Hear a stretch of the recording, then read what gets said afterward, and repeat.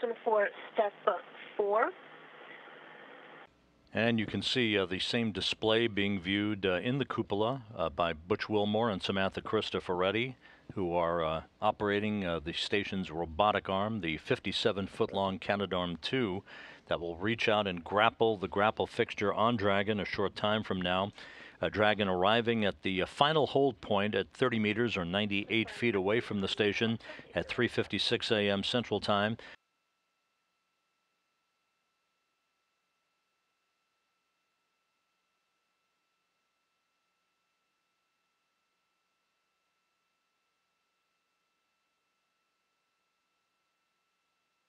The International Space Station and Dragon currently moving from southwest to northeast across the Pacific Ocean, will cross the west coast of Mexico north of Guadalajara a short time from now.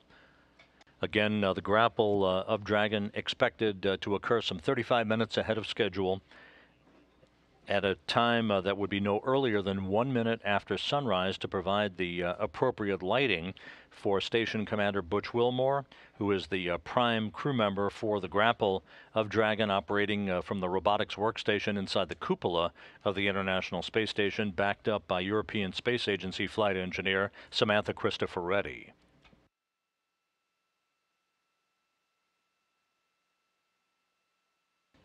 A good view of the grapple fixture on the SpaceX cargo ship, the top portion of which is the only cargo vehicle that returns intact with returning cargo and scientific experiments of all of the international fleet of resupply vehicles. That grapple fixture directly underneath that is a suite of navigation sensors.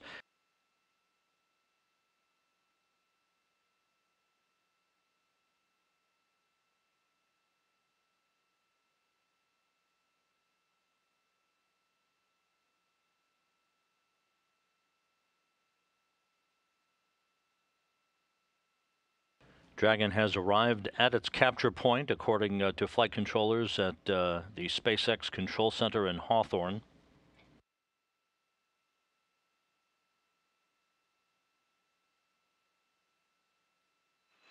Station Houston on 2. Dragon is holding at the capture point. Please perform step 6 in 1.102.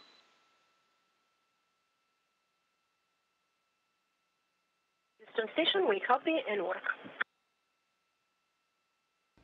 That exchange between Randy Bresnik, the spacecraft communicator here in Mission Control, and Samantha Cristoforetti, indicating that the procedures now will be put in place to begin the movement of the station's robotic arm, the Canadarm2, towards the grapple fixture on Dragon, with capture anticipated no earlier than 1 minute after sunrise, which would be approximately 4:39 a.m. Central Time, 5:39 Eastern, running well ahead of schedule, some 35 minutes or so ahead of schedule, since everything has been going so smoothly with the rendezvous and all of Dragon's systems, and the crew being eager to grab onto Dragon and get it bolted into place.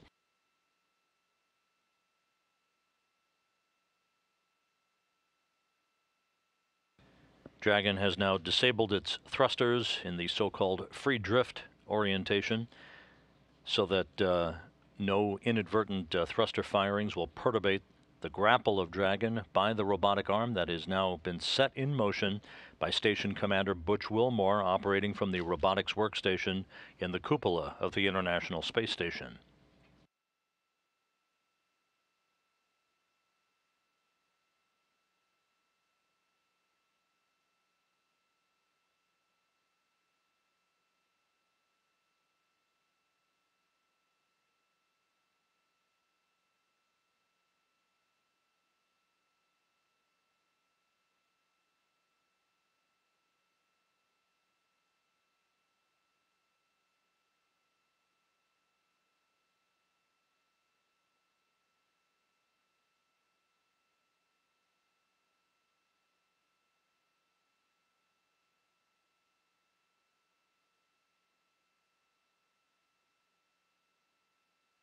One meter now.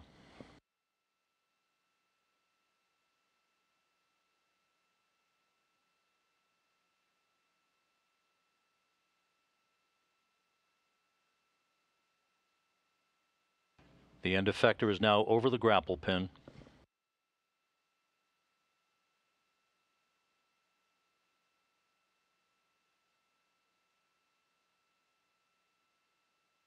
And we have grapple at 4:54 a.m. Central Time, 5:54 a.m. Eastern Time. We have captured Dragon, 262 statute miles over the Mediterranean.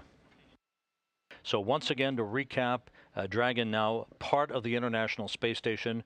It will be